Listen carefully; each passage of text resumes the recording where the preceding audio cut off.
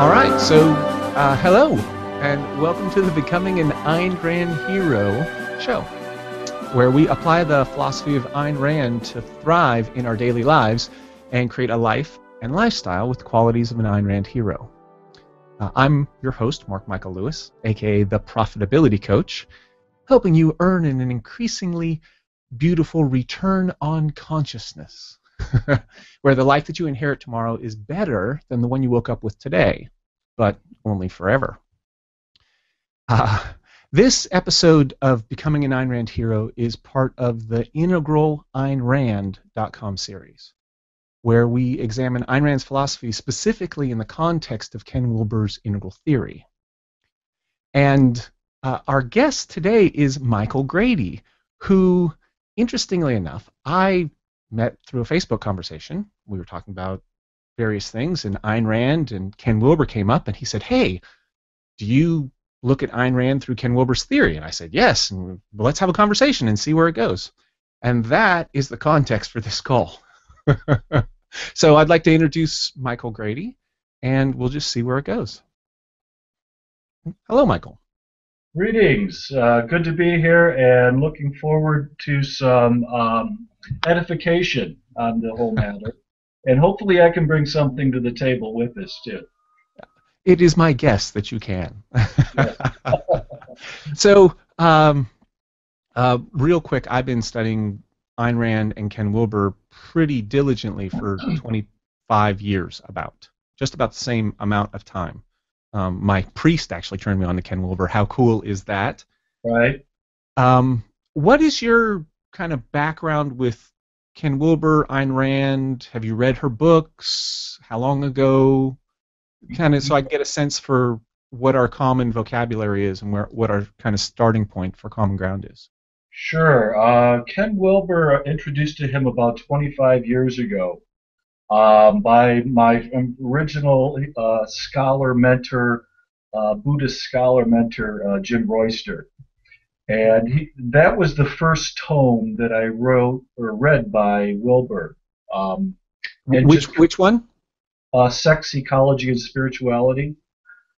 And Start with the big one. yeah, because I was studying religions and psychology and philosophy at the time, and it just really, at the time, he wasn't using that language, but integrated all world thought for me at the time. So that, in a nutshell, was my introduction to Wilber, and I'm currently an integralist. I just follow him as best as I can. Ayn Rand I read probably about 20 years ago, and it was Atlas Shrugged. I read some kind of commentaries on her work, and my initial hit with her was, wow, I really understand the society I live in as far as capitalism goes, self-reliance, and where that's coming from. And I felt a really strong kind of motivational empowerment from it. And then something fell flat for me about just what I saw unfolding as there were the haves and have-nots, and that was acceptable. There were the masters of the universe and then the parasites, and I found that unacceptable. And so I'm a deconstructionist at heart, so I deconstructed her and said, no good. So as an integralist now that I want to be more fully, is I'm saying, how do I integrate what's good, what's valuable in her teachings with my worldview? Does that answer your question for you? Yeah, it sets a context, and we'll just explore the context and Sure. see where it leads. Okay. Yeah, so in our literally one or two line email exchange or message exchange on Facebook, Yeah. you said something along the lines of, I think of Ayn Rand and orange in spiral dynamics or amber in integral theory. Right. Am I remembering that accurately? I didn't mention spiral, but definitely orange in the stage structure. Mm-hmm. Success, ambition, self-reliance, winners and losers. Hmm. That's how I kind of view her. Hmm. Yeah.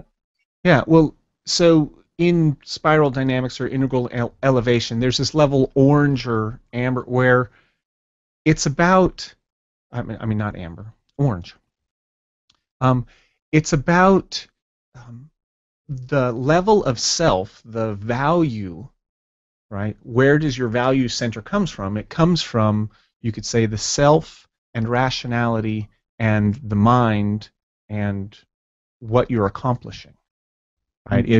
If the previous level of blue or amber is um, the group and being part of an ethnocentric group or religion of or a group philosophy, the orange is about individualism. It's about recognizing that rationality on its own gives you insight and that your own mind is the source of values, or compared to blue or amber, it's a source of values. Right. And another way of putting that is that it is the rational stage. It's where rationality comes into its own. Science, the Enlightenment, and the value of rationality beyond the premises of a revealed religion. Does that match your experience of this level? Yes, absolutely. And just you may be leading to this, but also the kind of emphasis on a kind of individualism, strong sense of individualism, self-reliance. And just to add to the conversation, we may get to this, I've always been kind of obsessed with what's selflessness, Mm-hmm. where she's really promoting the almost the deification of the self. The individual is the is what you're shooting for in life. That's the highest goal. Mm-hmm. Am I way off track for you? Okay, so there's a couple parts of it.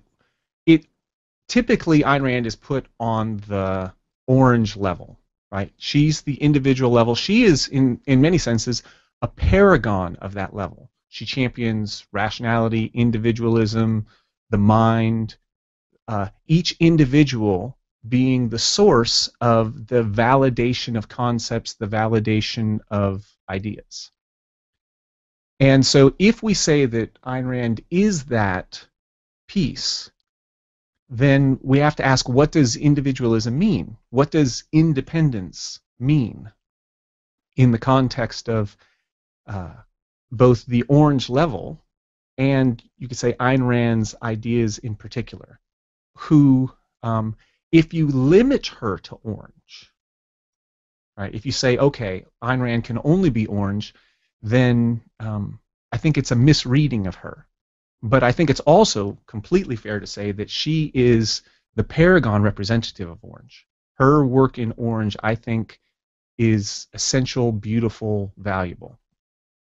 And in terms of finding her value, in terms of including her and integrating her into an integral framework, if you think about Ayn Rand as healthy orange or fully developed orange, where she actually goes through and gets orange solid, then I think that's a really useful way to understand her. She's not, she's, her insights about blue or amber are really about coming out of it. So it's a counter fixing classic developmental scheme where you transcend and then differentiate from the past. So her ideas about blue are very much about differentiating and finding its faults, right? Where you could say similarly, her ideas about green are very much that she does the pre-trans fallacy where she sees all green as blue, right? She sees everything that's beyond orange as a regression down into pre-rational, Aha. right? Right. In terms of the pre-trans fallacy, you're familiar with the pre-trans fallacy, yes? Yes, I've. But give me a quick. executive nugget of it again. Great, great, and specifically in the context of this discussion. Yeah. So the pre-trans fallacy says that uh, there are uh, rational thinkers. For example, scientists. Ken Wilber uses the example of Freud, Hmm. and Freud recognizes rational thinking and says, okay, there's rationality and irrationality. That's the binary, Hmm. right? You're either rational or you're irrational, Right.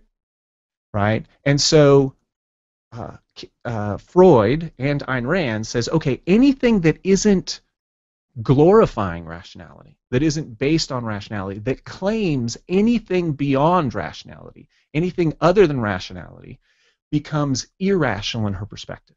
Digressive. Yes. Yes. Right. Okay. Okay. Okay. Now, the opposite example of that is Ken Wilber describes Carl Jung, right? Whereas Freud says that anything other than rationality is unconscious, pre-rationality, irrationality, including all of religion. Right? All of religion is just the projection of our childish fantasies out onto the universe. Right. Right? Okay. The other side of the pre-trans fallacy is Jung, who says that there's again rational versus non-rational, and anything non-rational is spiritual. Who says this? Carl Jung. It's an oversimplification, but in order to make the point, and Yeah. it's in some ways it's a fair reading of uh, Okay. Jung, just like in some ways it's a fair reading of Freud. Yes. And He's and as an he's example to get the concept across, we could say that Jung looks into myth. He looks into what can be thought of as irrational ideas, where people really believe that Lao Tzu was born 600 years old. They hmm really believe that Jesus was born a virgin, born from a virgin, well, fun with it. Yeah. right? They have a literal belief in a magical, irrational idea. It, does that does my characterization of that um, fit for you? What do you think of that? Because I'm going to build on that. Yeah. Well, I what I'm hearing you saying is we've gone from the notion of something being like rational versus irrational, almost kind of it's binary, to Jung says it's non-rational, meaning he's taken the derogatoriness off it, saying that we accept it more versus dividing and saying bad, good versus these are both good. How do we integrate them even? Mhm. How do we use them both? Okay, and I think that's a charitable interpretation of Jung, and I'll go with that for a moment. But in terms of the pre-trans fallacy, the key is that if you differentiate between rational and non-rational, Mhm. right, then you end up in a binary system, right? Rational is good with Freud, rational is good, irrational is bad. Same with Ayn Rand, right? Rational is good, irrational is bad. With Yes, Jung, we could say rational is limited and non-rational is spiritual and good. That's the source of values, it's the source of transcendence, it's where we want to go. So in right. this sense, non-rational is good, rational is bad, Gotcha. right? And And that's the pre-trans fallacy. Ken Wilber suggests that there is a pre-rational, which is childish thinking, right? yes, Dad, please turn my spinach into ice cream, right. right? Before you've even developed rationality, there's the pre-rational. Correct. Got And in that pre-rational, you might end up saying things as a child that sound mystical, but really it's just magic, Okay. right? Uh, You believe that if you do the dance the right way, it is really going to rain. The dance is not a way of feeling into the energies of the natural system and binding the tribe together in terms of love. right. You actually believe if we do this dance, it will rain. Rituals. If I perform these rituals, the gods will favor me. Yes, Something like yes. that. And Yeah. in this idea, that's a pre-rational idea. We could say that science has been systematically taking the magic out of religion, delegitimizing all of those pre-rational views. Right? So you've got pre-rational, and then you go up to science and rationality. And what Ken Wilber says is one of the things that Jung was onto and that the spiritual traditions are onto is that there is a trans-rational perspective, right? That there are experiences that go beyond the mind, that Right. are deeper, and they have to do with consciousness itself. And Yes. the idea of subject-object dualism can actually be transcended, so that there isn't a subject experiencing the objective world, Yes. that there is only a consciousness which is experiencing itself, right? And that Okay. goes beyond normal reason. It's trans-rational. Not digression. It's transcending rationality. It's Yes. gotcha. The pre-trans is pre-transcendence.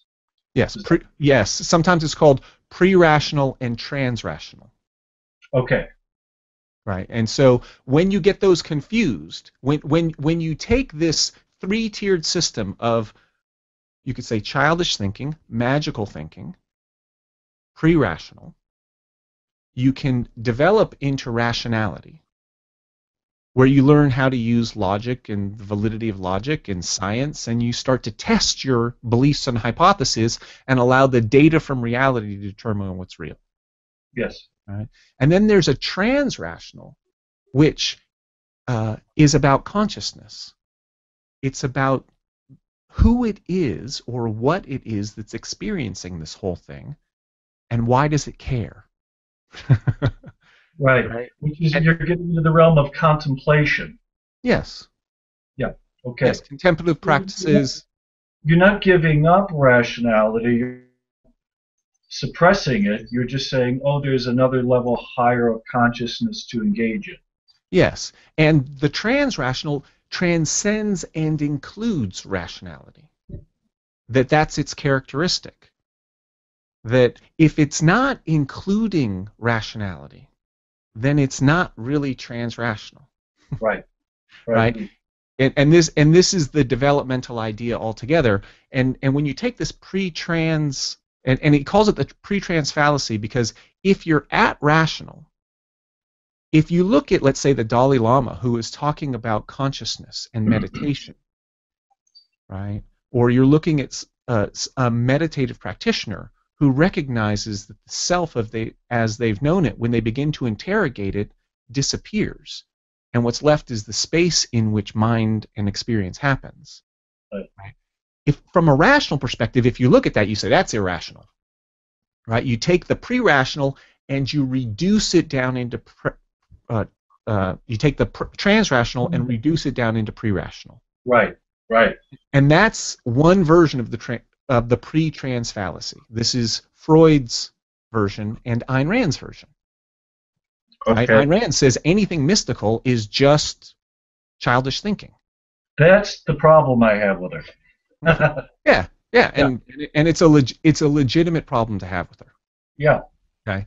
Now the other side of the pre-trans fallacy is attributed to Jung, but we could say it's more. We could attribute it to New Age thinking, right? In New Age thinking, crystals and numerology and throwing bones and astrology Uh huh. are put into the same category as meditative awareness in the Dalai Lama, right?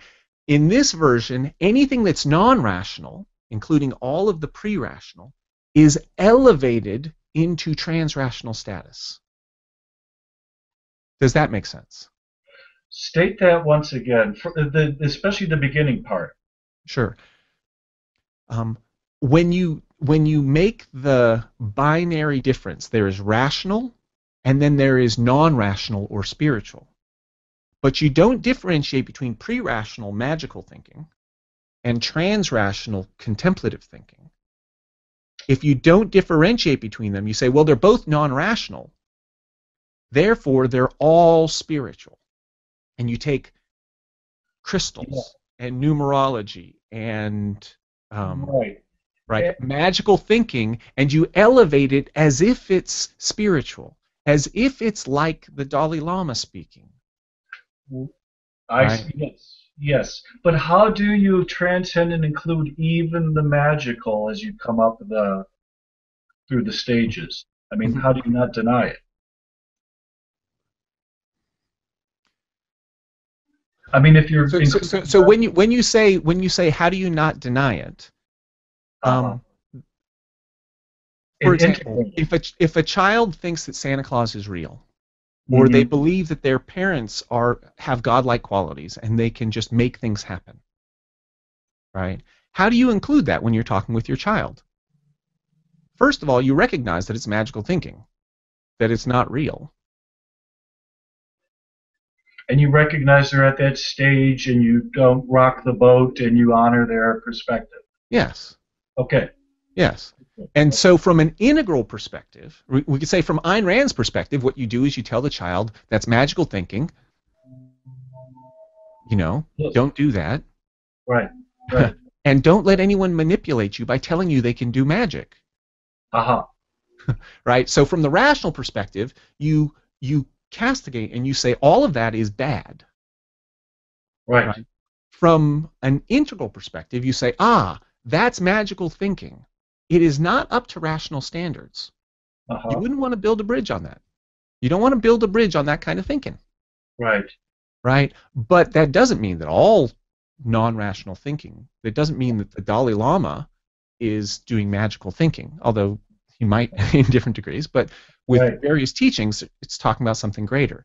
So the integral recognizes both the rational and the value of the rational, and recognizes that people are where they're at in their development, and so you need to work with them where they're at so you can help them develop to the next stage. Does that make sense? Yes. So you wouldn't employ or engage anyway being transrational, the magical thinking. So, Only recognizing it in others to consciously have a conversation with them yeah, or include them. Gotcha. Okay. yeah. And you could say that that is one of Ken Wilber's central ideas. In fact, I think that if you look at his ideas, pre-trans fallacy is the most important of his ideas, and the rest of it comes from that. It recognizes a developmental spectrum, and it recognizes that rationality plays a very important role in that. Rationality is what allows you to differentiate the transrational from the pre-rational. And until and unless you can differentiate the transrational from the pre-rational, any religious spiritual ideas that you have are going to be contaminated in magic. And you Ah, don't want to build a bridge on that, yeah. especially not a bridge to ultimate awareness. Yes. Yeah. Makes perfect sense. Got it. Okay, Yeah. great. Great. So you could say in this sense, one of Ken Wilber's uh, one of his insights is that if you look at any spiritual conversation, like you look out in the world and you look in the New Age, right? You look at the New Age movement, 90% of it is going to be pre-rational, Okay. right? And just in terms of percentages, Yes. 90% of it's going to be pre-rational, 10% is going to be trans-rational. What would the 10% look like that's transrational? Um, I would say contemplative traditions. Are you familiar with Sam Harris? No. Sam Harris has a wonderful new book out called Waking Up, Uh-huh. which is about a non-religious approach to consciousness. You could say that the trans-rational is all about exploring what is the nature of self, what is the nature of consciousness, right? Who and what is it that's experiencing all of this? And in the process of, you could say, turning your gaze, once you have a scientific capacity, once you have a rational capacity, you can then take that rational capacity and turn it inward on the phenomenological experience of self. Yeah. And we'd say that that's the transrational. And the part of the conversation in the New Age is teachers saying, ah, So notice that you care. What is it that's caring? Who do you think you are? How are you limiting yourself to the ideas in your mind when who you are is so much more than your mind? Makes sense. Got it. Yeah. Okay. Okay. So when you look at this pre-trans fallacy, if you say, okay, 90% of it is pre-rational claiming to be transrational, Right. right? How do you differentiate between the transrational and the pre-rational? Because if you can't differentiate between those, if you can't tell the difference between magical thinking and mystical thinking, then you can't have an intelligent conversation about it. Right. You can't create a real framework in which you develop a developmental process and spectrum to go into higher levels beyond rationality if you can't differentiate the transrational from the pre-rational. Yes. Quick question for you. Yeah. What about any of the those who engage in the shamanic practices and traditions? Isn't Mhm. that magical also, or is that more? So that's a great intro and context to explore. You could say the next stage in this conversation. So first, once we're clear about what the pre-trans fallacy is, and the idea that there's magical thinking, that rationality actually clears up magical thinking and recognizes it for what it is, Right. Right. right?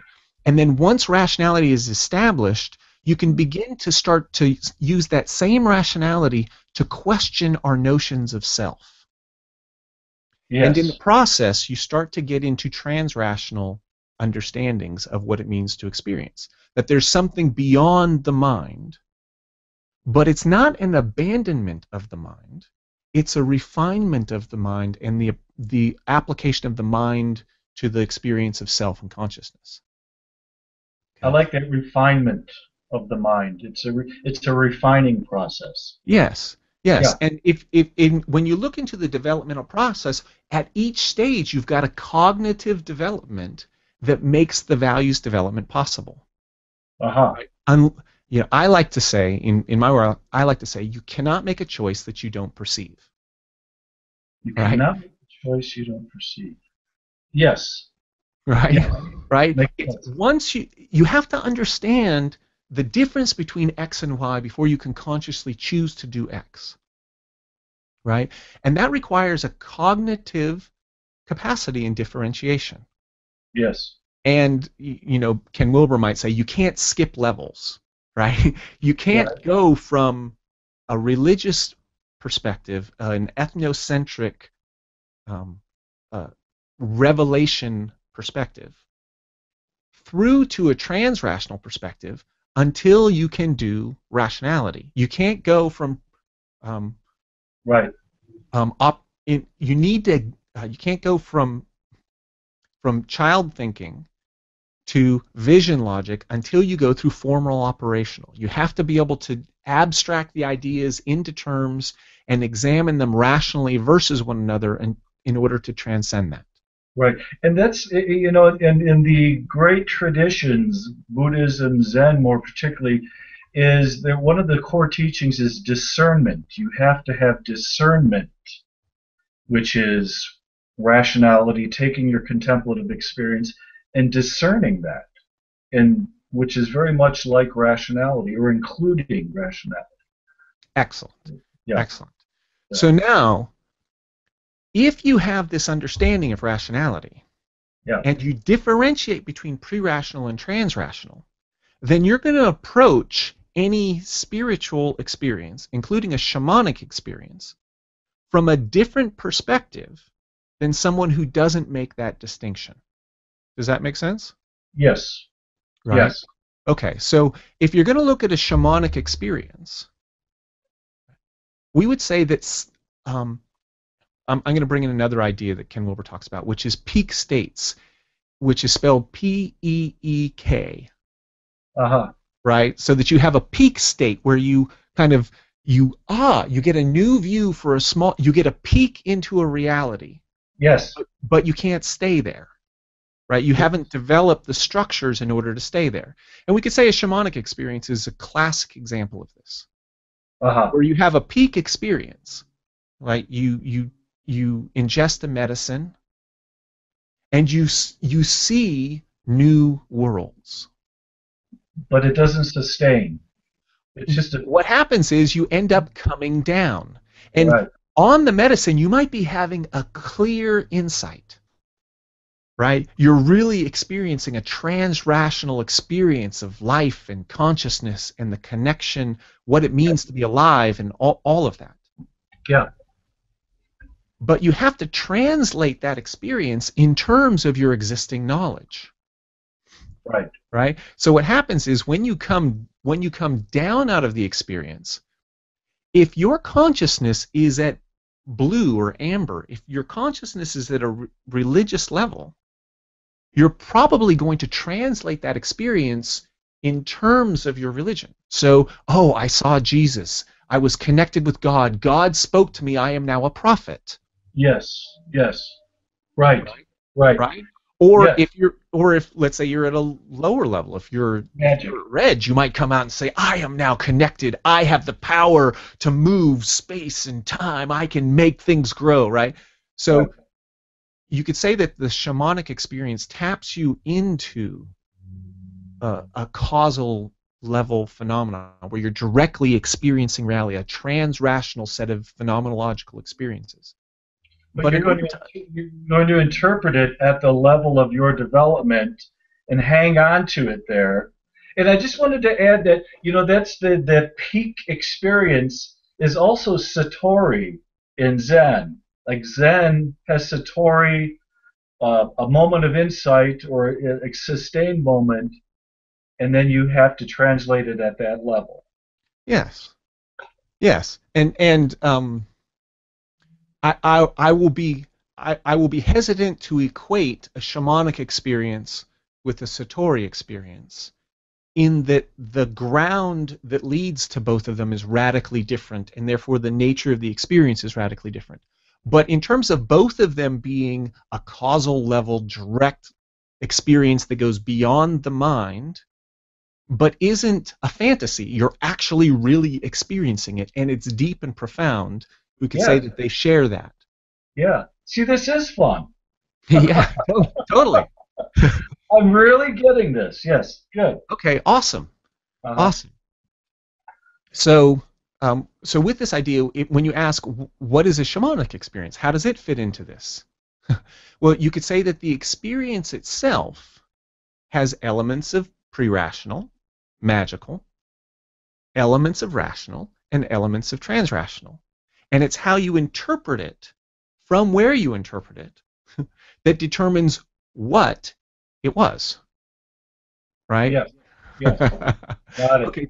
Okay. Now, if you don't have, you could say, a well-developed rationality such that your transrational is the inclusion of a well-developed rationality, right? Let's say that you're the average person, where you've got some of your thinking is blue, amber, religious, ethnocentric, revelatory. What the group says is right, Hmm. right? My job is to be a good member of the group. My job is to obey the morality which is handed down, Right. right? And some of your thinking is, no, I'm an individual. I think for myself. What I think is true is true. I like science. I care about evidence, right? That's right. And part of your thinking is that. And then part of your thinking is more in the green realm, where you're like, I care about more than the individual. I care about the environment and the community. And it's not that the community is good, right? Like whatever the community says is good. No, because there's lots of different communities, and I understand a multiplicity of values, and I want to honor each of those values for its own sake, right? And you might even, right, and all of those are in spiral dynamics or elevations. Those are first tier. Right. Each one of them thinks that they're right.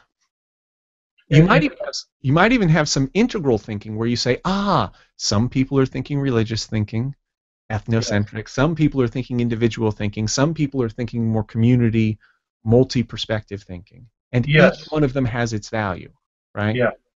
Yeah. So If I you have, quick oh, question, yeah, yeah. Mark. So just also to clarify on that green level, is that the big thing is it's non-hierarchical. Everybody is the same. There's no higher value to rationality, magic, uh, ego, ethnocentric. Is that, and as soon as you start to speak to any kind of higher level, it, that just flames people out at the green level. Yeah. Well, and this brings in, yeah, this is a good time. This brings in, are you familiar with the concept of boomeritis? I don't know if you remember that from Sex Ecology and Spirituality. Yes, yeah, absolutely. Right. So So, boomeritis, if we were to summarize it quickly, it's people who have green rhetoric. They have a lot of the logic and they understand the basic idea of multiple perspectives and that each perspective has something to offer, right? But they don't have a solid orange. They don't have a solid rationality. They haven't really learned to differentiate between pre-rational and trans-rational. uh, And so they, like, the idea that you can take multiple perspectives and find value in each of them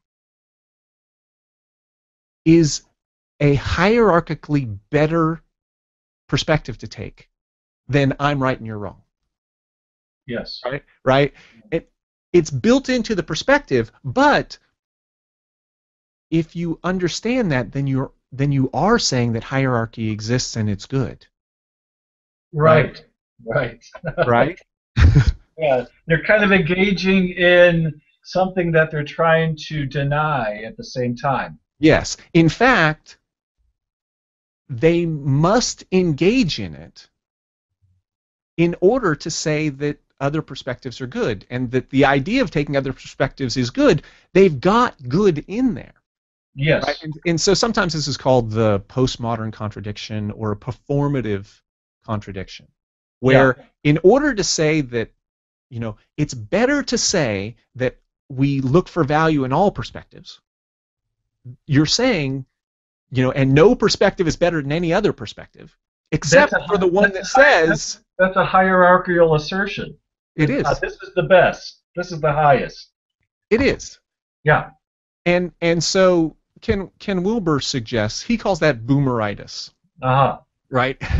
It's where people like that thought and they think that they're better than other people who don't think that thought. And in a Right. sense, they're correct.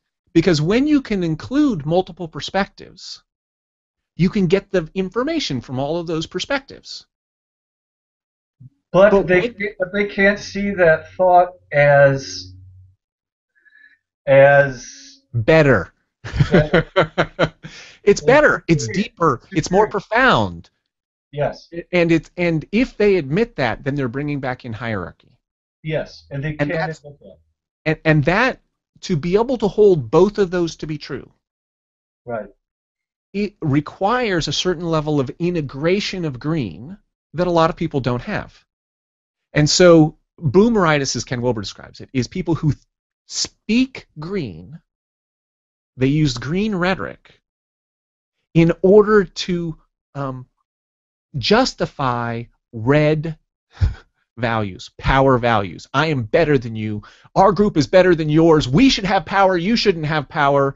Those Right. people should be, yes, we should knock them down a peg, and those Yeah. people are wrong, and those people, and the irony of boomeritis is that you've got a group that says that each person's perspective should be valued unless you disagree with me.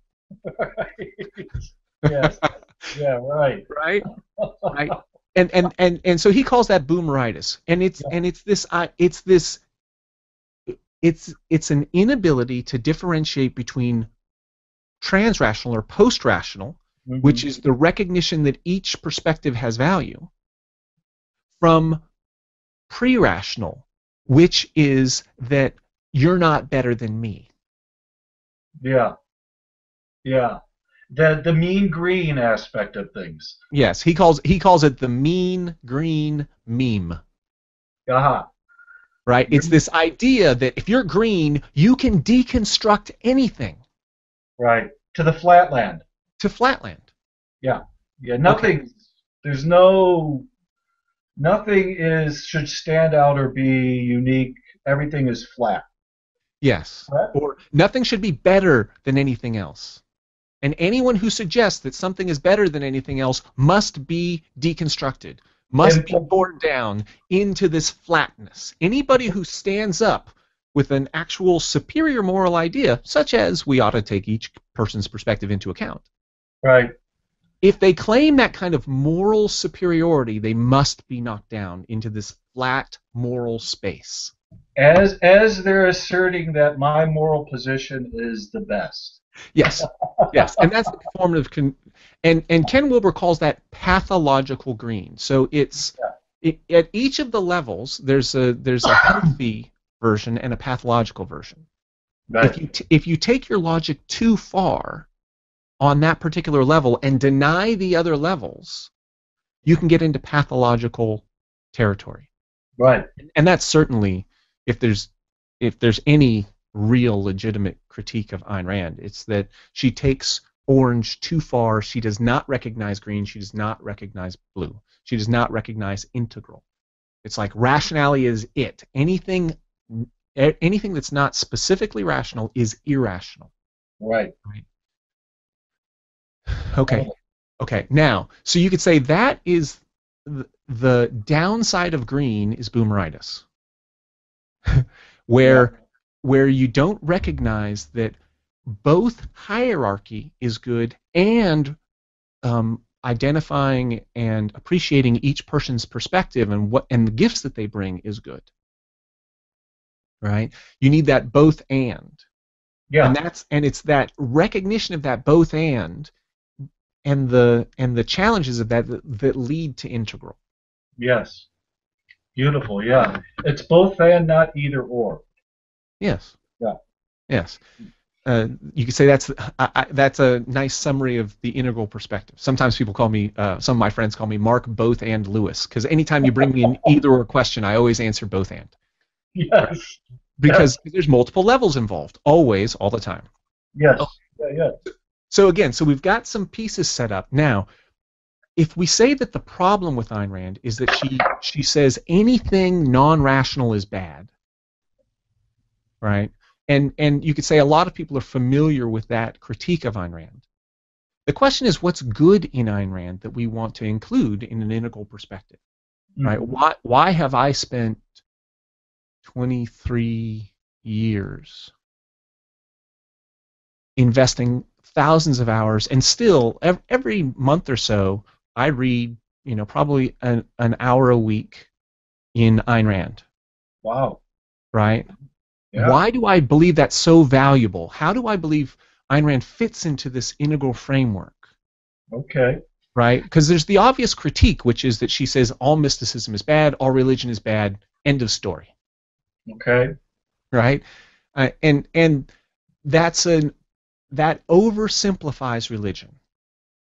It collapses the 90% magical thinking, right? Mhm. 90% of most religious thinking is magical thinking. And Ayn Rand is right to critique it. Yeah. But Right?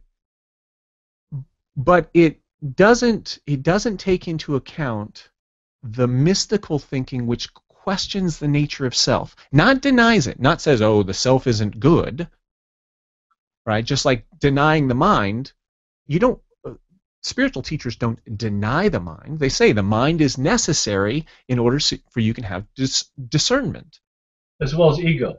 You're not trying to deny ego or subvert ego or crush ego. Is you're trying to have a healthy ego and transcend ego. Is this Yes. your Yes, thinking? we could say if we look at spiral dynamics of elevation, it's to expand what you think the ego is Uh, until it includes everything. okay. Until it includes all of experience, right? First, it's like I have my position in my group, my status in my group, red, Right. right? And then, oh, I have my position as an obedient person in my ethnic group, in my religion. I'm a Yes. good person, right? I fit the beliefs. And then you go, no, no, myself is the part of me that thinks. I'm an actual individual. Oh my gosh. And I can figure out how the world works. Oh. Well, when I really look at how the world works, I notice that different people have different perspectives and that they have something to offer just like I have something to offer. It's not Hmm. about right and wrong, it's about both and. Right. And then you go, oh, wait a minute. So this whole idea of community, I can be part of that community in green. Like myself can include not just my group, but all of humanity, perhaps even all of the globe, perhaps even nature itself, The cosmos, as the Ken said. cosmos. Yes, Yeah.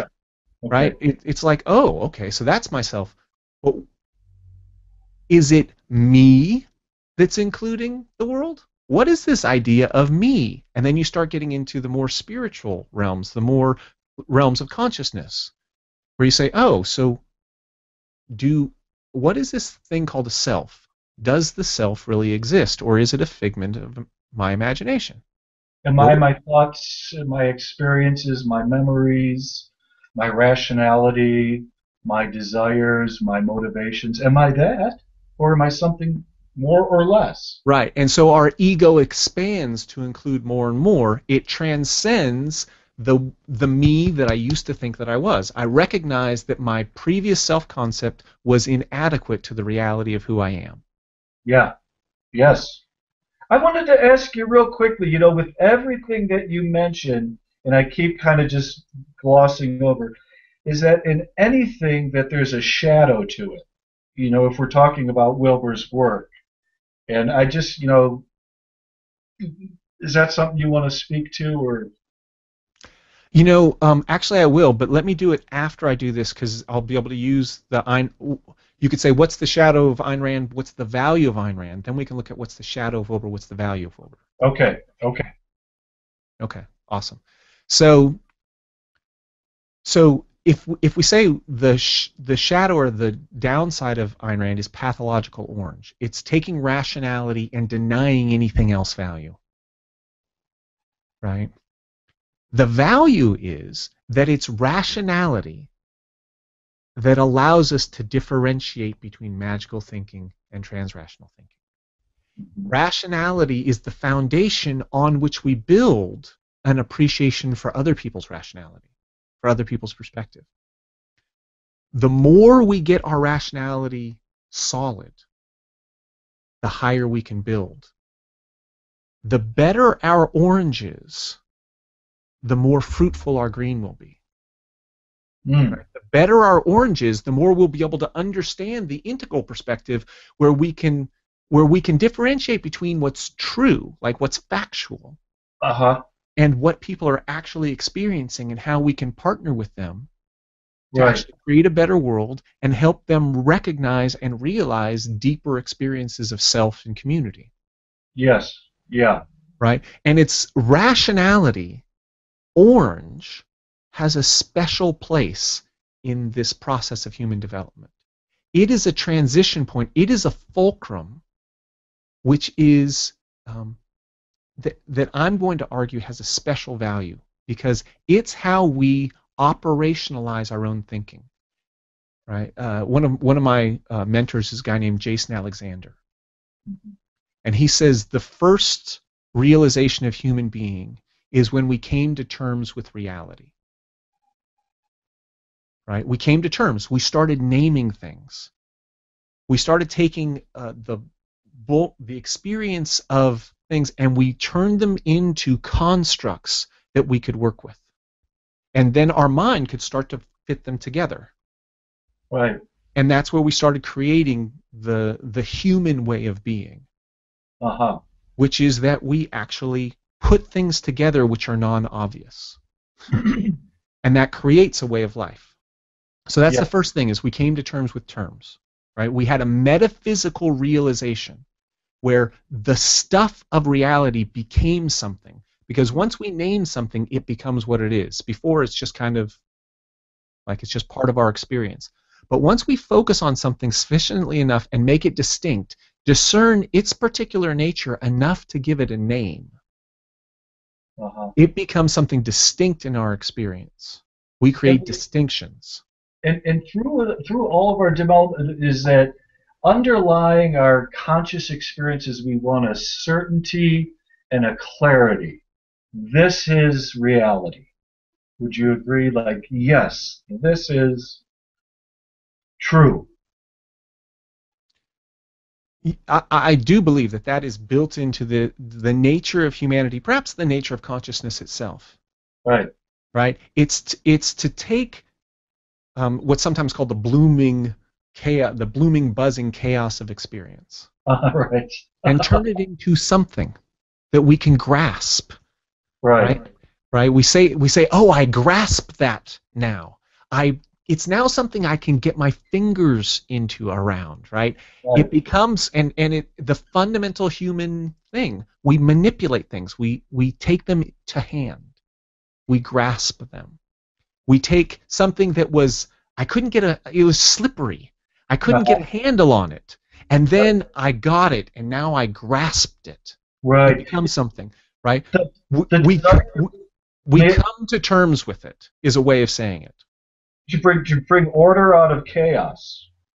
Yes. Yeah. Yes. Okay. Okay, great. Now, the thing is that we might bring a false order out of chaos. Right? We might go, oh, what's happening is the spirit has come into the tree, and therefore the tree is growing, and then the spirit left the tree, and so the tree died. Right. We came to terms with it. We sort of grasped it, but it was inaccurate. Right. But we look for people of a like mind, a community who affirms our experience. Oh, you think like I do, beautiful. Or, we share the same beliefs. Excellent. There's a sense of belonging to that. You want to belong and Community, community. right? Right. Or as in Ken Wilber's terms, communion.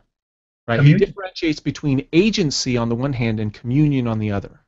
Right. Right?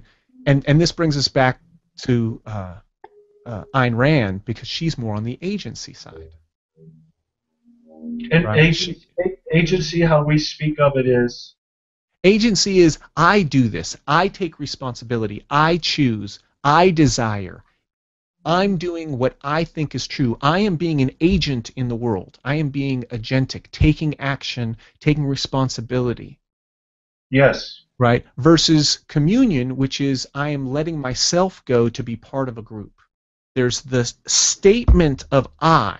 This is what I think. The growth of ego versus the dissolution of ego into the group. Right.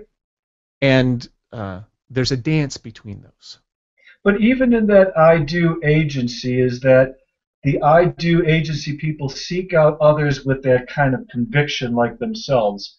Oh, I can trust you because you have a strong conviction about I do. And so they build community out of the I doers. You Yes. know, you do that, I do this, and we're strong and strength, and we have strength. Yeah. And let's collaborate to do another big I do. And that's how we build wealth and prosperity. And you've got an expertise, and I've got an expertise. You focus on that, I'll focus on this. Is that fair?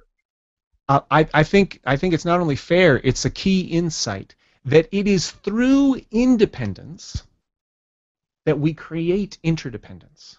Right. That interdependence requires independence. Yes. And we can say that at any one moment, or perhaps in any one personality through time, some people tend to be more comfortable in the agency role versus the communion role. Right. Right? Where it's like I'm not looking for a group to be a part of. I'm not looking for a group to be a part of. I do want people who share my values so that we can create together. Right. And Right? that in itself is a community group, though. You could. Yes. So it's kind of a paradox. Yes, or it's a Russian doll, right? Uh, First you create the self, Then you create the community around the self. Then you go beyond the community to say, okay, but who am I beyond this community? And you create a self, and then you find others who have that self. And that is a hierarchical, growing, deep experience of self and community, Yes. right? Yes. Versus, you could say there's another way of doing community, which is that I'm with a group of people who think a particular way. And so I'm going to think that the way they think, I'm going to think the way they think, Hmm. because that way I'll belong. Right. And And do, it's not what do I actually think. I actually haven't examined uh-huh. whether or not this idea is accurate or true or use like it's Uh-huh. just that everybody thinks that, and so that's what I think, and now I belong. Well, yeah, it's a Now, strong desire to belong. And so that's where you get culture. What are the cultural norms? Right? so this is to take the two things we just said. Some people have more of a desire for agency, and the communion comes from who matches what I care about, Yeah. right? Whereas other people are, um, how do I belong?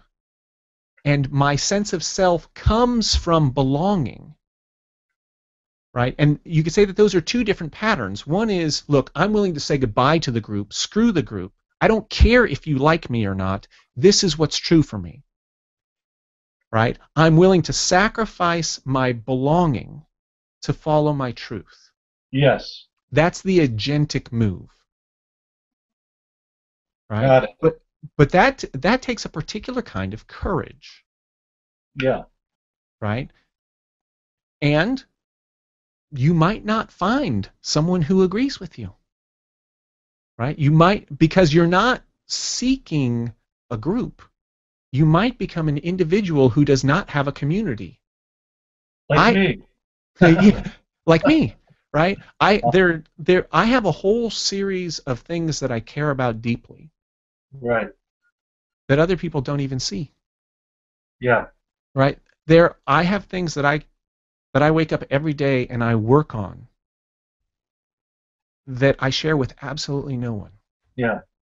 Yeah.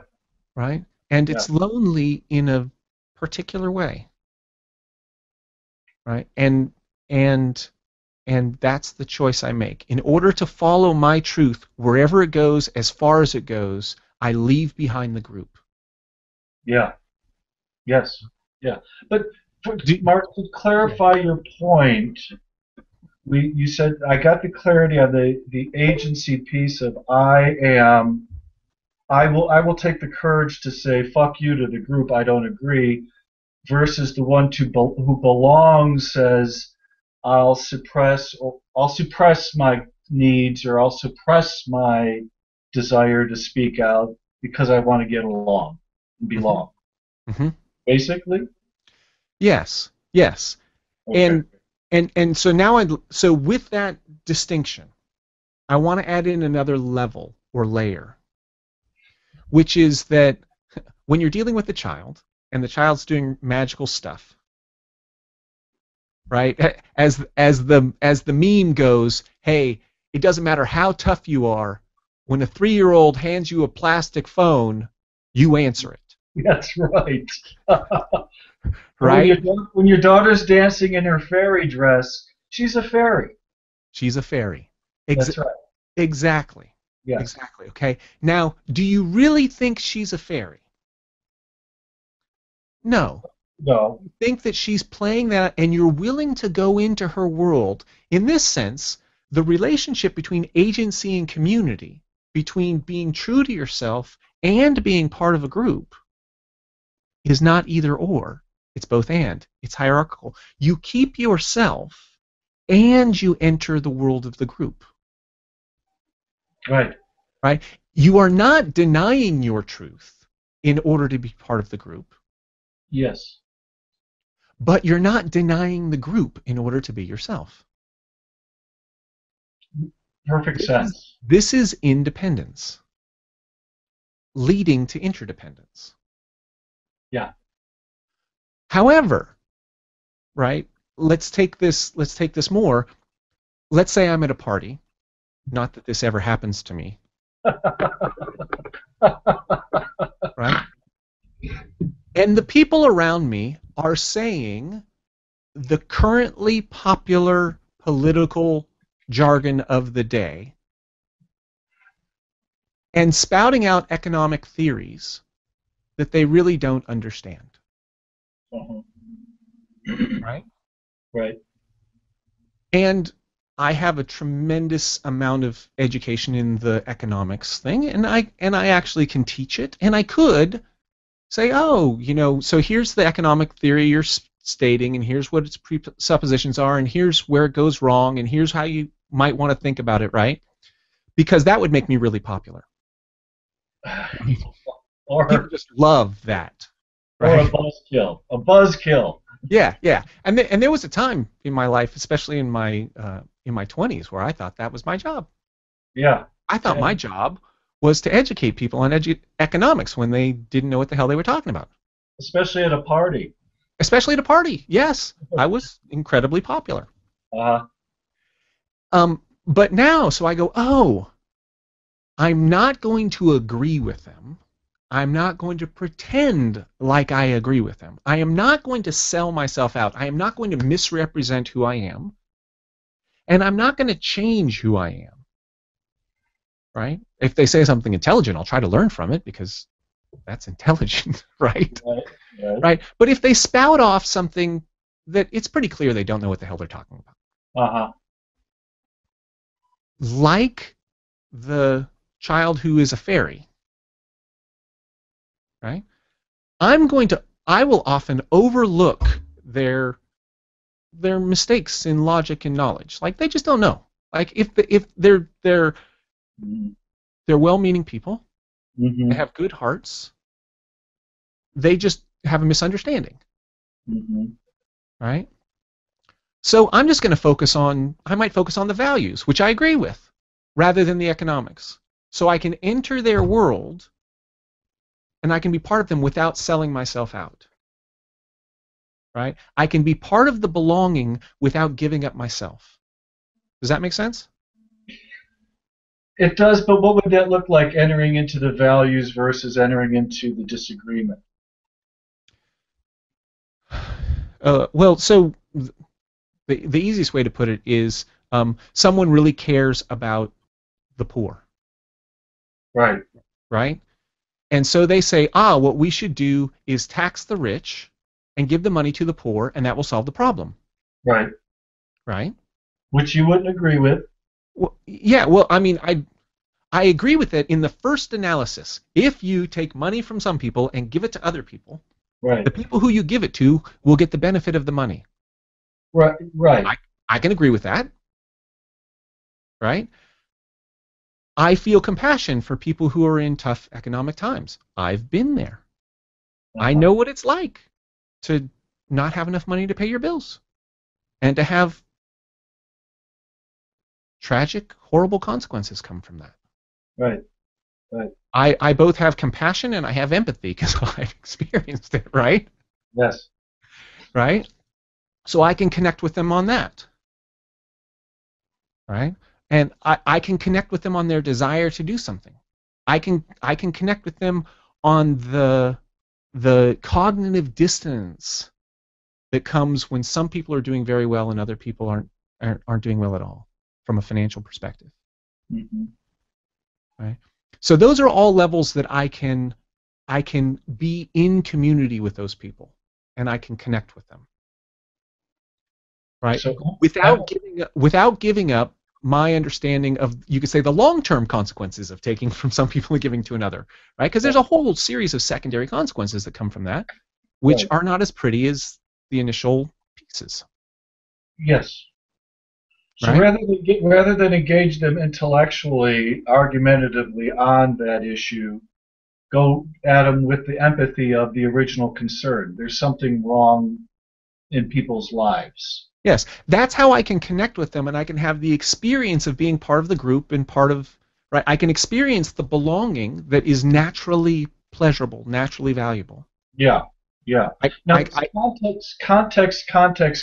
So I just want to make sure is that you may do that at a party, not to be create an argumentative situation, but in the context of a problem-solving group where you're sitting at a table where people we need to come up with some ideas, you would want to assert my your best possible understanding of yes, what will work and my best possible understanding of challenges with other approaches that yeah, are suggested. yes. So it's Because context, because context. in that context, my bringing my difference is in service. Yes, In if I do it in a party, why am I doing that? What am I right, trying to achieve? Now, it might be that I want people to know who I am because I know that certain people in the group are going to say, "Ooh, I like that." right. Right? And I'm willing to risk other people not liking it in order to connect with people who care about the things I care about. And right, one of my favorite quotes is I don't remember who said it, but he says, "I write to gain the respect of people I respect." Mm-hmm. Right? I Yes, write, and that's how I try to live my life. I want to gain the respect of people I respect. And the people I respect are people who follow the truth to its heart wherever it leads and whatever the cost. yes. That is a fundamental virtue for me. That's what I care about. And that's why I question the self. Right? That's why I meditate. That's why I go beyond the normal understanding of self because I believe that the facts warrant it. And your experience warrants it. Yes, yes. My experience of the facts and my rational interrogation of what I want, how I feel, why I'm doing it. The more I interrogate that, the more I find a richer experience beyond the normal idea of self. Yeah, Right? And so that's what I value. Now, so I'm suggesting that one way of approaching this is that you could go into the party and say, well, this is what I believe, and if you disagree with me, then you're wrong. uh-huh. Right? Yeah, And that's definitely going to be agentic, right? It's going to be self-reinforcing, which has its own value and its own nobility, right? I am not going to lie in order to have you like me, yeah, right? I believe that that's a noble position. yeah. It's almost red in its the way you're making it. It's almost red in its fierceness of I'm of this tribe and you're of that tribe and you're wrong. And I'll you know If you're arguing like that, yeah, yes, it is. It's very much red, right, right? Or it might be blue. No, look, this is the right way to think, and the way you're thinking is wrong, right? That's right, blue, yeah, right, right? It's kind of a religious ethnocentric amber, right, right? Whereas you could say orange is no, this is how it works. Here are the facts. Okay, what are your facts? Let's look at this logically and rationally. Who has the better argument? right.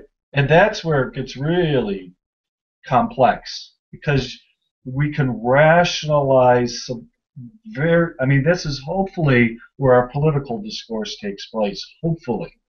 Hopefully, hopefully. Yeah, yeah, In my experience, it doesn't much, which is why, other than for the joy of the joust, I rarely get involved in political conversations. yeah. If Okay. it's fun for me to do it because I'm going to say it this really cool way, and in the process I'll be clarifying my thoughts and I'll have a new piece of writing that it goes in one of my books or one of Yeah, my blogs, right? Okay, that's useful. Or I really think that the person I'm speaking with has a good heart, right? And that if they get an alternate perspective, they will actually consider it and use it, right? That's another time that I'll offer that. It comes back to the example you used. If you're in a problem solving group where the goal is for people to come together and correct one another's thinking so that the group can come up with a better overall choice. right. If that's the context, then that kind of conversation is valuable. But in most other contexts, it's just a pissing contest. It's just ego. Right. Right. I, Fun. I love doing it. I love getting in a good argument. uh-huh. However, it doesn't further the values that the argument is in service of. It doesn't serve anything other than maybe promoting, you know, I won, I won that argument. I want to Yeah. win this argument. Yeah. Right. Yeah. So, okay. So in this context, I'm going in there, I'm keeping myself, I'm not selling myself out. I am not giving up myself so that the group will accept me. Mm-hmm. Right? And I'm saying that that is a noble, selfish thing to do. It is putting yourself above the group. That's selfless. That's a selfless thing to do. Yes. Yeah. Okay. And this is, you could say, when I think about Ken Wilber and Ayn Rand, Uh huh. from my perspective, their disagreements are trivia. They agree on virtually everything. They agree on virtually everything. The few places that they disagree are mostly semantic. It's Yes. mostly semantic, right? Now, if you want to say that what I'm doing is selfless, Uh huh. right? Then that what you're doing is defining selfless a particular way. And based on how you're using it, I agree, right? Oh, Right? But from other people's perspective, what I'm doing is fundamentally selfish. Does that interesting. make sense? Because I'm putting myself, the truth of myself, the integrity of myself, I am saying is more important than being liked. Yes. Well, every connotation I have with selfish is negative, which is, just selfish is, you know, it has a negative connotations for me. But the Yeah. way you're framing it, selfishness is good, which is Yes. also what I've always had a problem with Ayn Rand with is the Yes. Yes. selfishness. She, Ayn Rand wrote a book called The Virtue of Selfishness. I know. Right? This is what she's talking about. This is the virtue of selfishness. I have just described for you the virtue of selfishness, which is that you put your most rigorous understanding of the truth above what any group says, because you are not going to sell out your truth to the group. That would be immoral. It would be disrespecting, to put it in religious terms, it would be disrespecting God. It would be disrespecting spirit. It would be disrespecting reality to deny what you believe to be true and valuable in order to fit into a group. That is the, in fact, she calls that the ultimate evil. That is what evil is. Evil is the choice to deny the truth in order to fit in or in order to get power. And that sound that the way you describe that is just that sounds why that's horrendous. What's coming up for me is the sense of you're surrendering your integrity. Why and surrender your integrity to other people? That, so if you understand that, you understand Ayn Rand. Everything else flows from that. Everything else flows from that. That is the insight. And Wow. and I'll say one more thing. Ken Wilber talks about the three strands of valid knowledge. Are you familiar with that? Of what? The three strands of valid knowledge. Valid knowledge. No. Yes. So he looked at the, you could say, the scientific method, the idea of philosophy and science. How do we determine whether something is true? Right? What's the methodology we use to differentiate true from false, fact from fiction, trans-rational from pre-rational? What's the methodology? And he said, well, he looked at science and he said there's basically three steps or three strands. Okay? The first step is that you have to have an injunction. You have to have a procedure, a set of instructions that says if you do X, you will discover Y. Right? First step, the first strand is to have an injunction. Right? If you want to know if it's raining, you have to go outside and look. Right? That's the injunction. It's a set of instructions that will give you an answer. Right? The second strand, the second step, is that you actually have to perform the injunction. Yeah. Right? You actually have to go Good outside and word. look. Yeah. right? If you know the injunction but you don't do it, it doesn't count, right? You do not have sufficient knowledge to do it. And the third strand is he calls testing your answer that you got from step number 2 by performing the experiment, by executing the injunction, to check your knowledge with a community of the adequate, right? What's a community of the adequate? It's the people who know the injunction and who have performed the experiment, right? And then you talk with them and say, what did you find? Yes, right. Right? And it's that process by which we get real knowledge. Those are the 3 strands of valid knowledge. You have to learn, you have to have the instruction, the injunction. You have to execute the injunction, you have to perform the experiment, and then you have to check your results in a community of the adequate. Which is very much essentially my background being in meditation and spiritual communities, particularly Zen, is that, Zen, you sit on the cushion, you do the koan, you do the breathing, you do the meditation, then you go before the master, and the master says, more work, or you're getting there, or you're coming along. So, or in any mentoring relationship or any community where you're investing research, investigation, experience, am I on the right track? But that also opens up the next notion of what about innovation? What about going on beyond the established norms? Yeah. Yeah. Yeah. Well, if you think about it in terms of science, right? Uh-huh. The Semmelweis, when they were first discovering germ theory and thinking about germ theory, right? He came up with this idea that the reason why so many mothers are dying at this particular birthplace, and the reason why so many surgery patients are dying from infection, is because the doctors are actually carrying something about being clean. If the doctor isn't clean, then it actually creates this kind of infection. Because the doctors used to do one surgery, they'd be covered in blood, and they'd go do the next surgery. Because they didn't understand germ theory. They didn't understand antiseptic technique. And so he said, wow, let's do this.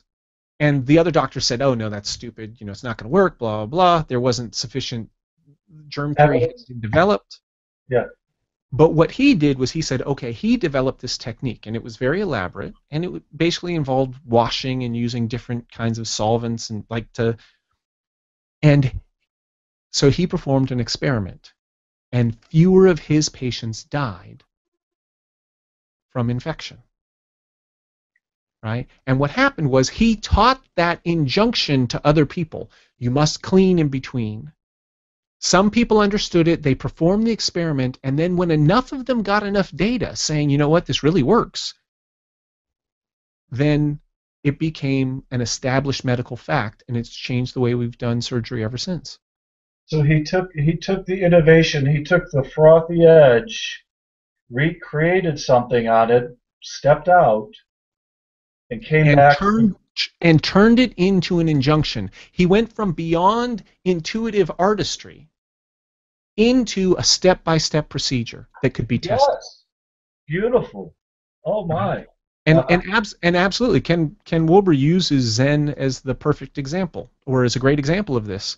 If you want to know if Zen works to produce enlightenment, You must do the Zen. you must learn the instructions, you must perform the instructions, and then look. What do you get? Until you have performed those instructions, you cannot judge the results of the experiment. It's inappropriate. You're not part of the community of the adequate. Your perspective doesn't matter.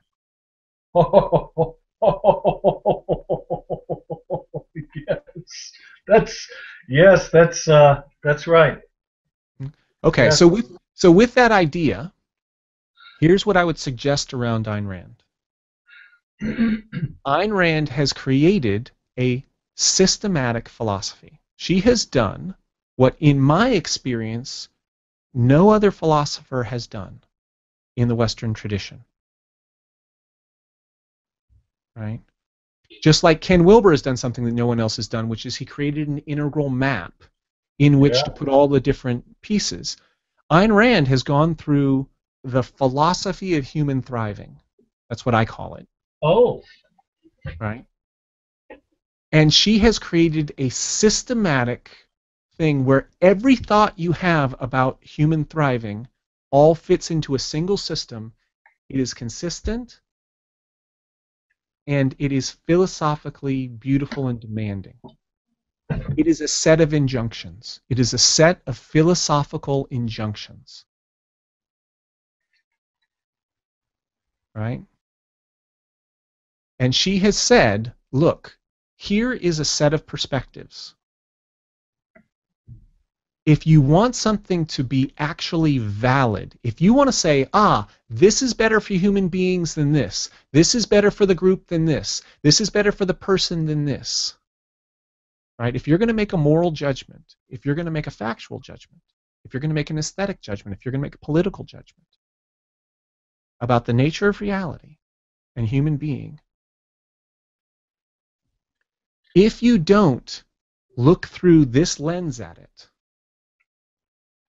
right, you will predictably make bad mistakes. And if you look through this lens, the mistakes will become obvious. They just become obvious. Right? It's like once you have the distinctions, Mm-hmm. you examine any concept and you go, oh, okay, well, so that's wrong for this, and this reason, right? Because this leads to this and this leads to this. Have you thought of how, if you're going to say X, how do you deal with Y? And Uh-huh. I know that you're not going to be able to deal with Y because there's no way to get from X to Y. They're different worlds. They're different philosophical worlds. And and Ayn Rand is a set of injunctions, which is similar to a Zen training. It's the equivalent of a Zen training. It takes a couple years of working with her concepts to see how they all fit together into a united whole. And once you have that united whole, then when people say various things in terms of philosophy, you immediately see where their mistakes are. It's just like, oh, it's like, okay, that so now you're at a party. How do you deal with that?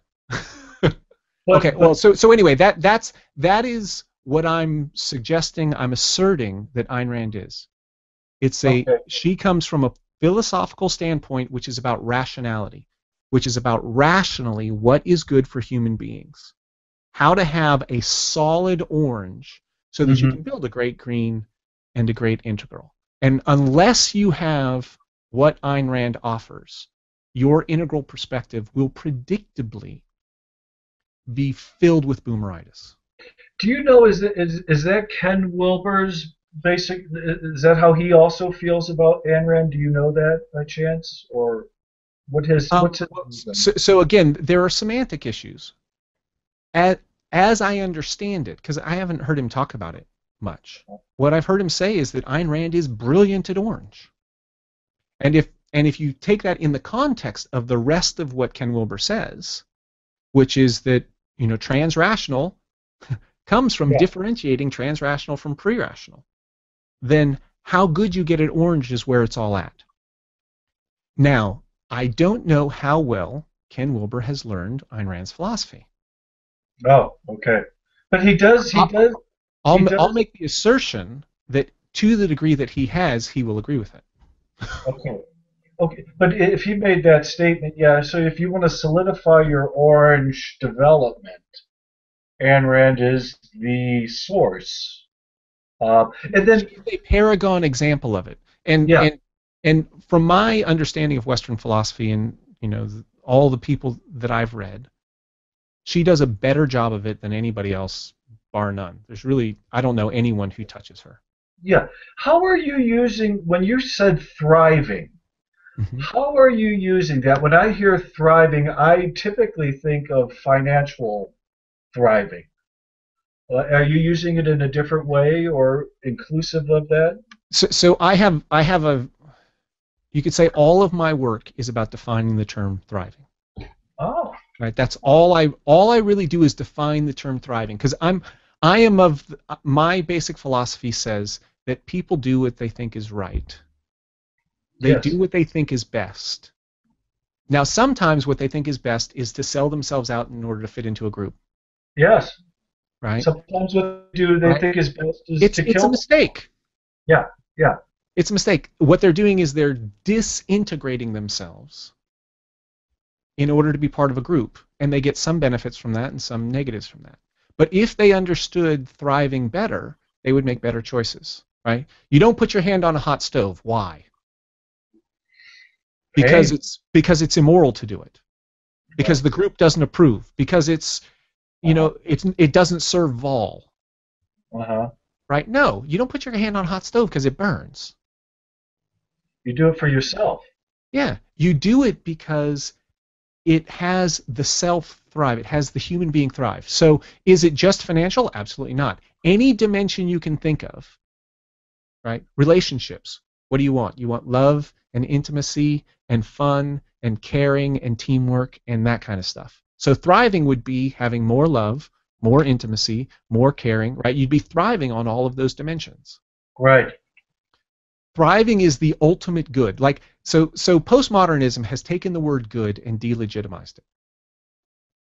Right? There is Oh. no meta good. There's only what one person says is good or another person says is good. Uh-huh. And I say bullshit. Uh-huh. Bullshit. Right? Right? There is the concept of good is a theoretical construct which points towards better. Excellence. Right? Yeah, excellence, the fulfillment of what's possible My work is called telosience. The telos, the natural goal or end, the fulfillment of our potential, the telos, and science, knowledge, so knowledge of our ultimate potential, right? Thriving. Thriving is the realization of our ultimate potential. Right. It's a stand-in word, which means good, like really, really good, like more love, more intimacy, more teamwork, more fun, more compassion, more care. I'm coming up with flourishing. You're Sure, flourishing in something. sure. Thriving, flourishing, Okay.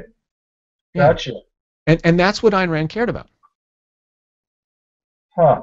But and then as the Buddhist in me is coming into this, I just as a side note, I'm thinking of the people who become attached to the notion of thriving, of like, well, I shouldn't have pain, I shouldn't experience suffering. Not that you should go out of your way to do that, but this sense of almost, everything becomes in the shadow. Oh, I don't want to feel Mhm. sad. Because I don't want to feel lonely because then I'm not thriving.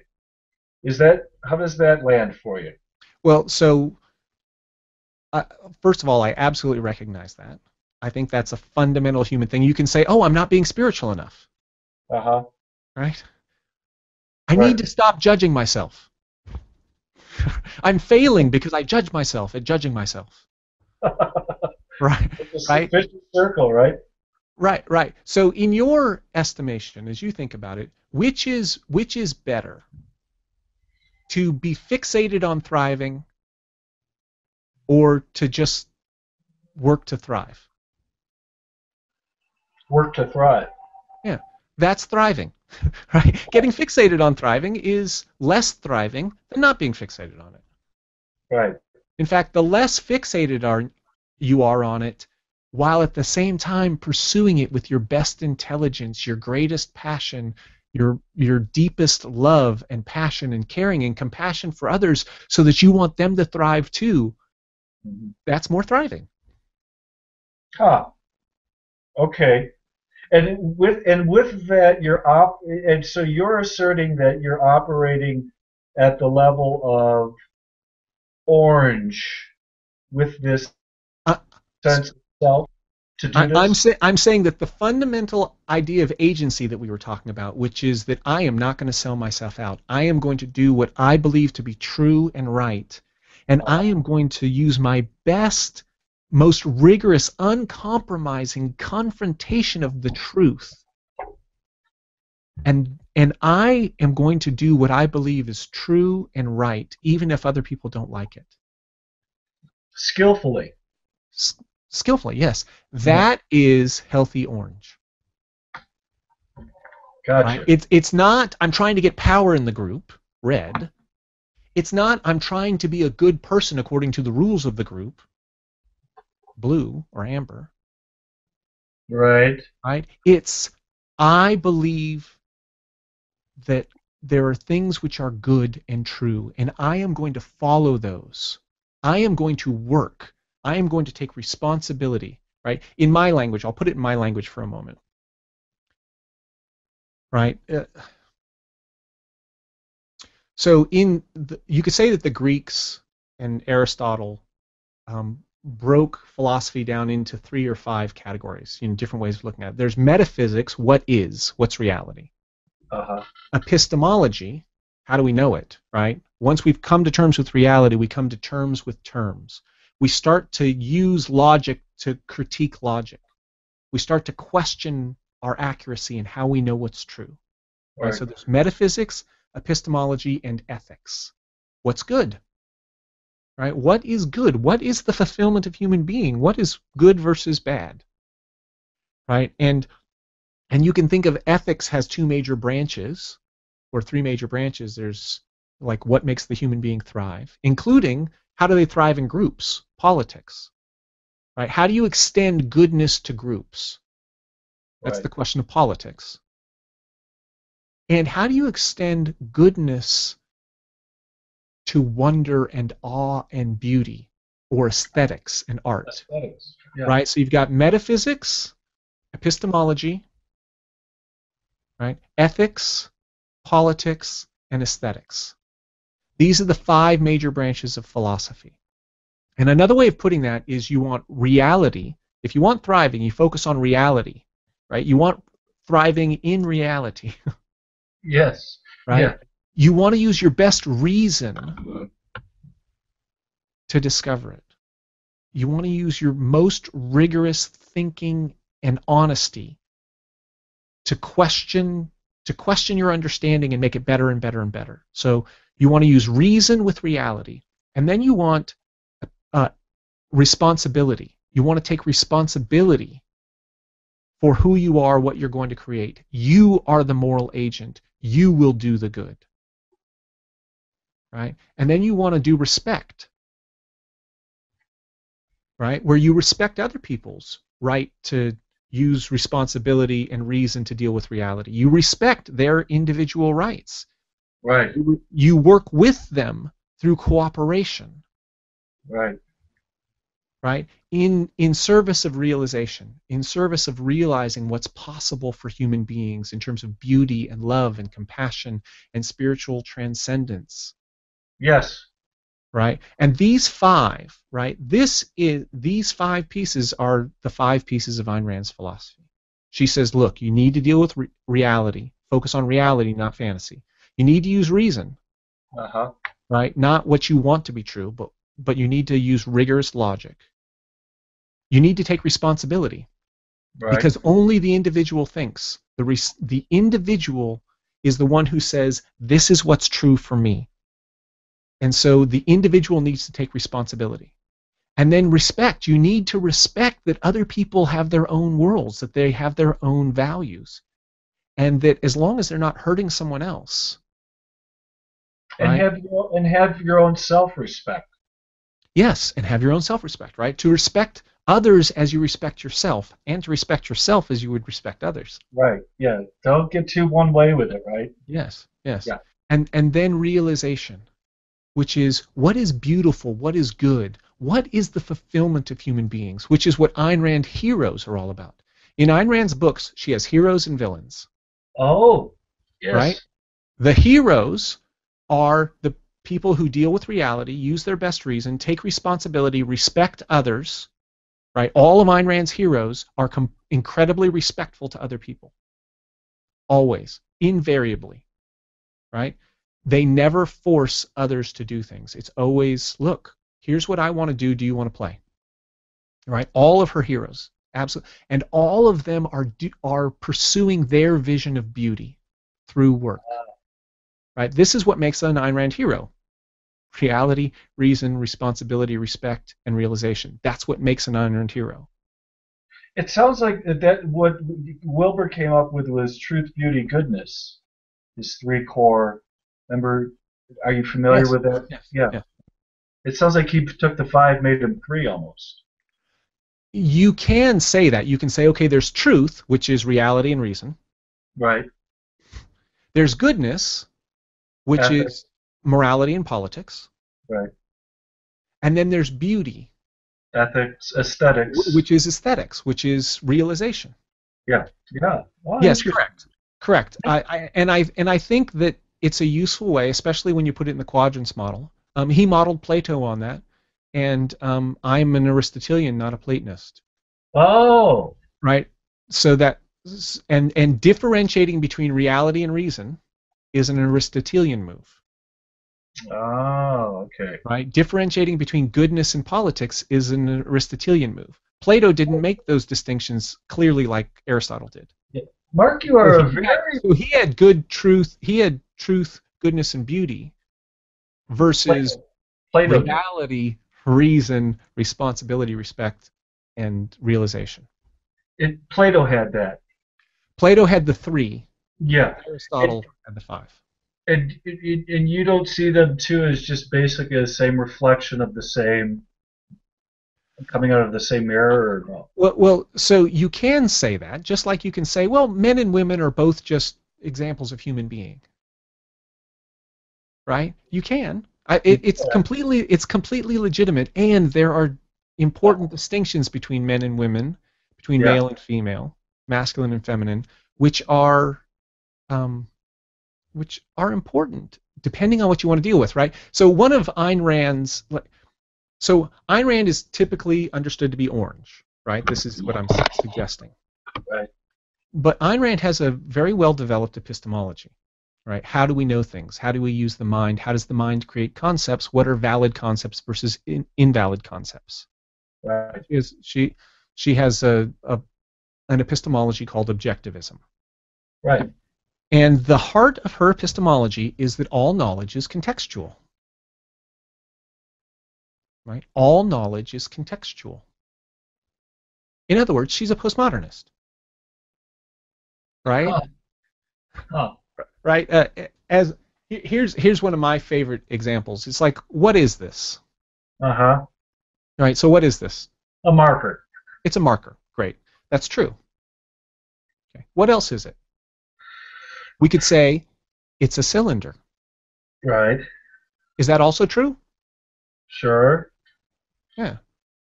Okay. Well, we can also say it's plastic. Right. Is that also true? It's true. Okay. Now, if I were to say it's also blue, right? Blue Or and blue and white. white. I'm trying to. I'm hopping to like it's an instrument to achieve something. It's an instrument to achieve something. Is that okay? Now, here's the question: is it plastic or is it an instrument to achieve something? It's both. Oh, no, no. Is it one or the other? I'm telling you, it's plastic. Well, it's both. Okay. No, it's plastic. You're fixated. That would be a silly argument to have, wouldn't it? Yeah. Okay. I suggest that most people's arguments in the real world are I say it's blue, and the other person says no, I say it's plastic. I know. Yeah. They think it's right wrong, where it's not right wrong, it's both and. Now, can you Knowledge is contextual. If you're looking at the shape, it's a cylinder. It is not a pyramid. It is not a cube. It is a cylinder if you're looking at the shape. Right. If you're looking at the color, it is blue. It is not green. Right. Right? If you're looking at the function, right, it's a pen. It's an instrument to write. It's a plug. You know, you can stick it in a dam. You can put it underneath a door as a doorstop. Yeah. But it is not a computer, right? Right. It's not a light bulb. So it is not a rhododendron. Right? So knowledge is contextual. You have to look at the context. So is it which is the right answer? Is it goodness, truth, and beauty? Or is it reason? Is it reality, reason, responsibility, respect, and realization? Yeah. It's just a question. You know. Now we're just dealing in semantics. Yeah. Yeah. Okay. I wanted to bring up one thing, and then I've got to wrap up and go to the bathroom shortly. Uh, how does Ayn Rand address um, death, or does she? The fact that we're going to be here and thriving and loving life, and that's what we should do, and yet one day we're not going to be doing it. Does she Yeah. go there? Oh yeah. Yeah. I mean, she's an atheist. So she says that from her perspective, she's not going to die. She's not going to die. From her perspective, the world is going to stop. The world is going to stop. Yeah. Like she's having an experience, and then that experience is going to stop. Oh, all right. Do you believe that, or is that how you view it? I believe that the consciousness that I have now, the insights that I have now, the feelings I have now, are all a function of having a human body. Hmm. When this human body dies, those functions will go away. What happens with consciousness? What happens with the rest of the universe? Um, if I were if I were a betting man, and I am, right? Not that it'll matter when I'm dead, but um, I would bet that the world is going to continue pretty much as it has, except without me. But my consciousness, the thing that I call Mark Michael Lewis, the self that I am, the caring that I have, the joy that I'm taking with you in this conversation, right? I believe that the instantiation of reality that makes all of that possible is this particular body. And when this body dies and deteriorates, that's going to go away. And there's no sense for remorse for that, or fear or anxiety about what happens next. Well, uh, I will miss it. I love this thing. I love life. Uh-huh. To not have it would be it will be tragic. Hmm. But I won't be there to experience it. So in that sense, I don't feel anxiety. Right? Okay. The people that I care about, the projects that I care about, the values that I care about, the values that I invest my life into every day because I think they're beautiful. Hmm. Without my tending, right? Without my like I'm a gardener. Without my tending the garden, the particular garden that only I can tend because it's mine to tend, right? My particular set of values, my particular caring. Right. Without my caretaking, some of that will disintegrate, right? Some of it will continue beyond me because it's a self-replicating, evolving process. Like I have a conversation with you and it leads somewhere that goes beyond me. But some of the things aren't going they're going to die when I die. And I feel sorry for that. I feel sorry for the world because I think that I'm creating some beautiful things. And I would love to live a long time so that I can create more beauty so that people can experience it. But while here, you have the opportunity to create a legacy. You create influence on people so that they can have a better life. Yeah. Uh, And I find that beautiful, uh-huh.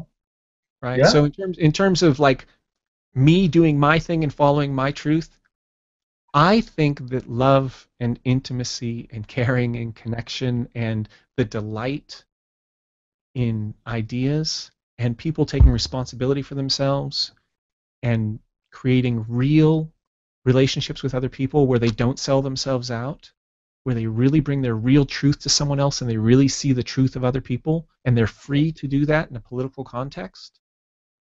I find that extraordinarily beautiful, and so I devote my whole consciousness to it every day. Um, I care about that, but I don't really care about a legacy.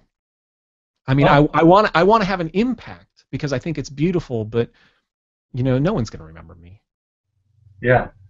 You, Uh, you, I hear what you're saying. Is just do what you do. The legacy will take care of itself, if yeah, that's concerned. Yeah, that's my particular thing on it, and I think that that's absolutely Ayn Rand's take on it. That's how she approached it when she spoke about it. If that's, I mean, if it matters, but that's Yeah, my personal thing. yeah, right. So Um, bring your excellence to the world. You didn't say what other word were you using rather than excellence? Good, goodness. yeah, Bring your goodness to the world. yeah, your virtue, right? Virtue. Yeah, right. Ayn Rand described, virtue is that which leads to thriving. Virtue is the means to achieve values. And the ultimate value is, in Ayn Rand's system, it's happiness. It's the appropriate creation of your life through work. Uh-huh. It's to take responsibility for what you believe is possible and then to work with reality as it is to shape it into something that you find beautiful. Nathaniel Branden, who wrote the book on self-esteem, who was a very close to Ayn Rand, right, in some capacity. Yeah. um, he created this whole sentence stem completion, and but what would she say philosophically? I know that that came out of her work. What would she say philosophically about somebody who was had low self-esteem or low self-respect? What would her she would say obviously overcome it, right? Or find it. Yeah. But how would she say to do that? Well, so I don't look to Ayn Rand for psychological advice. Oh, oh, oh. I thought maybe there was a pithy nugget that. So I think Nathaniel Branden, who had a much greater understanding of how human beings actually develop. Ayn Rand was really good at describing what a high functioning human being is like. Right? Her heroes are all just extraordinary human beings. I mean, Uh-huh, they're truly admirable characters. uh-huh. Right? They're never mean. They're never gratuitously mean. I mean, they're just great people. Character. Characters, yeah. I mean, they're fictional characters, right? She used them to concretize her idea of an ideal human being, Right. right? Right? It's kind of like Hermann Hesse and Siddhartha, Yes.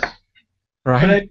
I mean even her philosophy of what I'm taking is that have a strong character as a human being.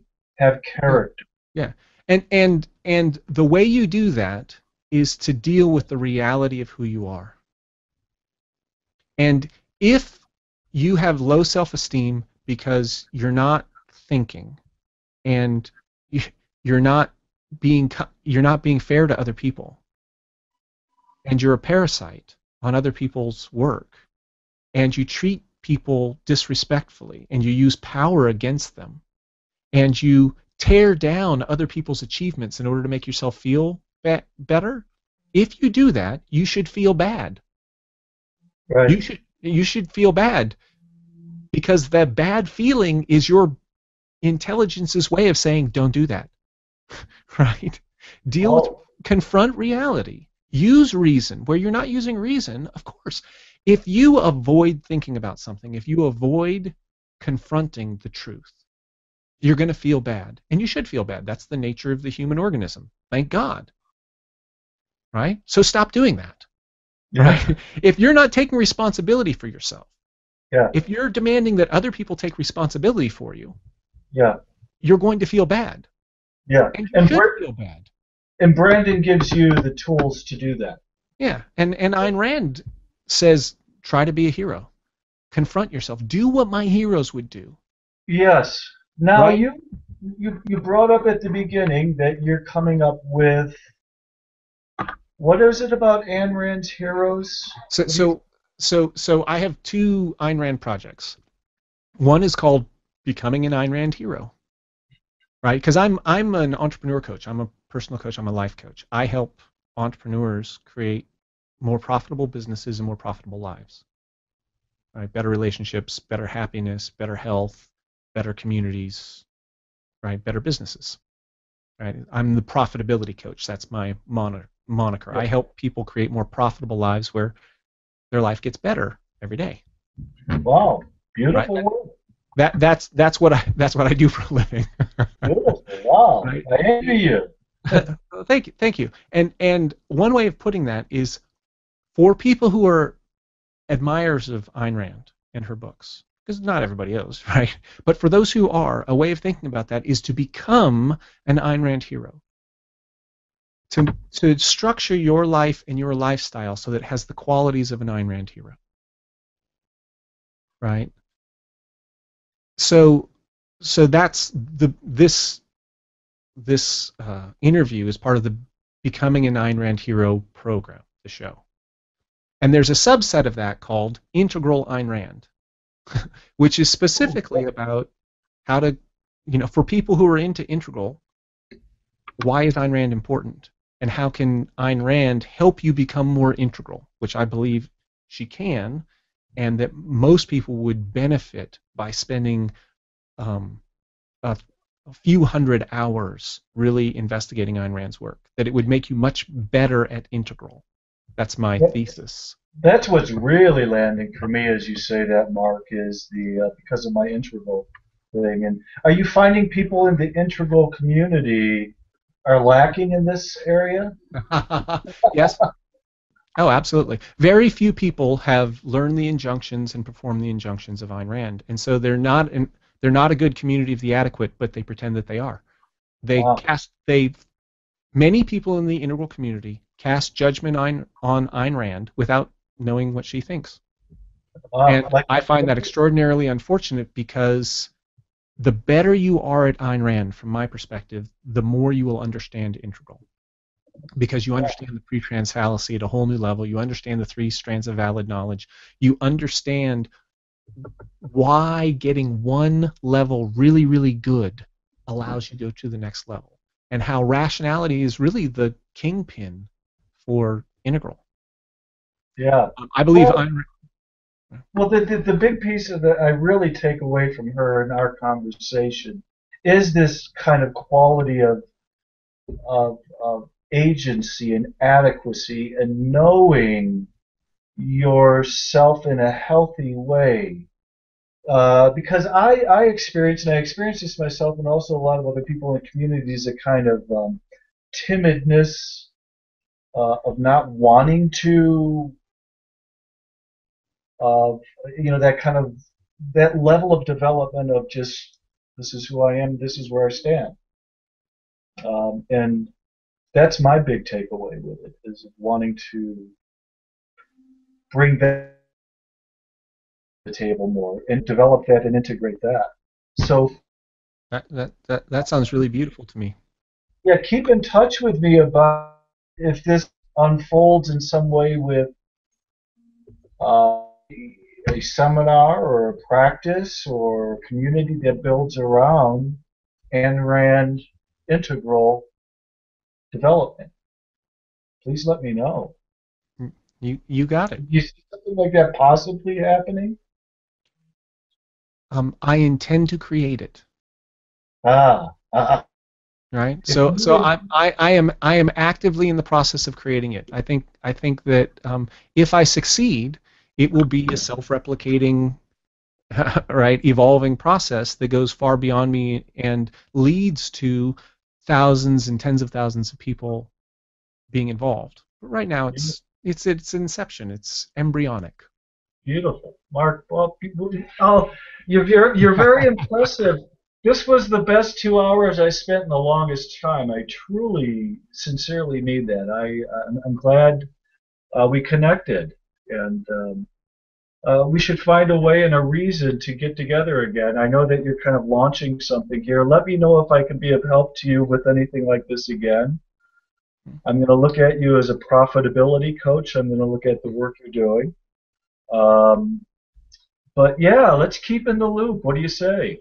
I like it. I've enjoyed the conversation. I appreciate um, your willingness to go on the ride and go where you could say where the logic leads you. Like you didn't have any agendas that really got in the way of anything, and it's one of the things I enjoy about really good integral peeps, right? Yeah, Is yeah, they'll go on the ride and take what they like. Yeah, yeah. And I'm looking for my how did the French say it? The raison d'etre, my reason to be. After all of my searching, I'm still looking for my reason to be. And I think you gave me a good piece today. With I really need to develop this part of myself, my orange agency. So with that, I'll give you a Buddhist bow, unless you feel that you have something you must say. No, I'll say, so how I like to say it is namaste, Uh-huh. no mistakes, new mistakes. Namaste, no mistakes, new mistakes. It's been And a pleasure, Michael. yes, yes, it really has. I'm glad to meet you, brother. Um, I'm sure our paths will cross again. Keep me in the loop with anything else that's going on, or if I can help you in some way. If I can help you role play this, or you're trying to tease out these ideas, you want to do some more video, let me know, man.